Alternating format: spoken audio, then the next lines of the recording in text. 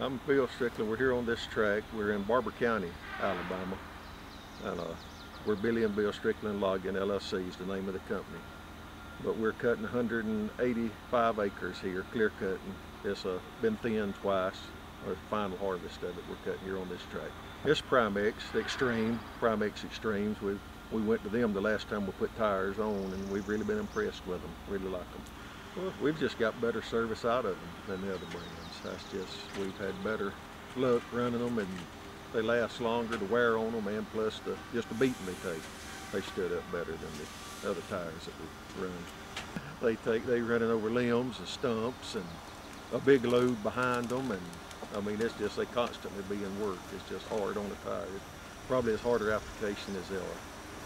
We've had excellent service with them and Primex. Any thing we've had a problem on, they've been excellent to adjust them out and helpful with them, and we've had a real good working relationship with them. If you've got a flat tire, the machine don't run. I mean, the tire's got to be up and running for every day.